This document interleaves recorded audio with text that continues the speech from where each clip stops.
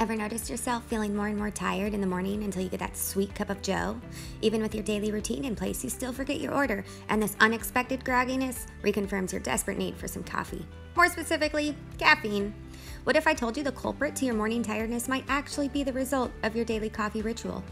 Believe it or not, classical conditioning is to blame. More specifically, the compensatory response model. Yep, good old Pavlov.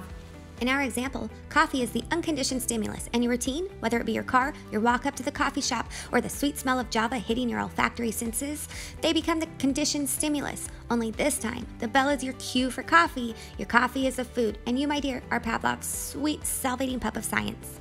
So how about that tiredness? What you're most likely experiencing is a result of the body's compensatory response. It goes like this. The body strives to maintain homeostasis, that is, a relative equilibrium within the physiological components of the body, including body temperature, heart rate, and blood pressure. In an effort to maintain this homeostasis, the body depends on external stimuli to predict potential threats and prepare itself to respond to the impending physiological change. Just as Pavlov's dog began to salivate in preparation for food, your body will actually begin to prepare for the physiological changes caffeine, or any substance for that matter, will cause on the body. Therefore, if caffeine naturally elevates your heart rate and your body receives cues that it is about to consume caffeine, it will physiologically compensate or prepare the body for the stimulant action of caffeine and will actually lower your heart rate before consumption. And boom! That's why you're so sleepy.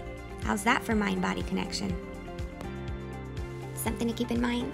Any substance that will cause a physiological change within the body has the potential to also condition the compensatory response within each individual. Stimulants, tobacco, drugs, alcohol, even sugar and caffeine are common examples of such substances.